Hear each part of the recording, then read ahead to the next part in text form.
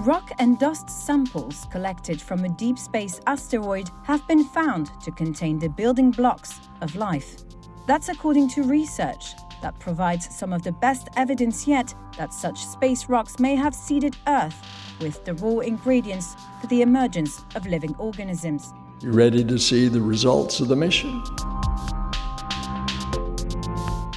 In 2020, NASA's OSIRIS-REx robotic spacecraft collected samples from asteroid Bennu, a rocky remnant of a larger celestial body that formed roughly 4.5 billion years ago.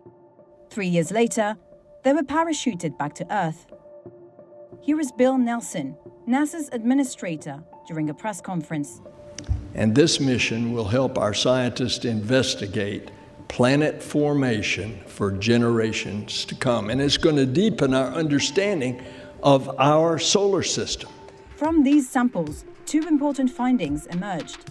One analysis, published in the journal Nature Astronomy, found that the samples contained a diverse mixture of organic compounds, and the other, published in the journal Nature, found that the samples contained minerals.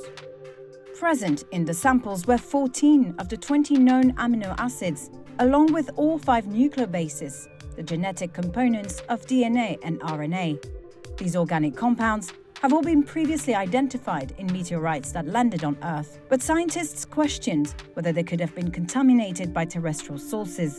In contrast, the Bennu samples were collected directly from an asteroid and were kept pristine, ensuring their authenticity.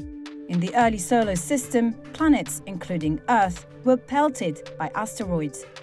So while scientists did not find actual DNA or RNA in the samples, these findings shed a little more light on the role asteroids might have played to make life on Earth possible.